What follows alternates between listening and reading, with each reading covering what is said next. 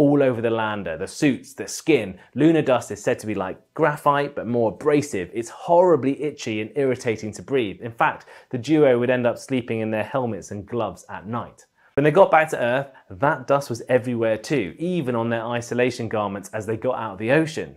Anyway, when they arrived in Houston, they were about to begin their 3-week quarantine. A NASA photo technician called Terry Slezak picked up a film cassette retrieved from the moon and suddenly noticed that his hand was covered in moon dust. Slezak and 5 others joined the 3 astronauts in quarantine.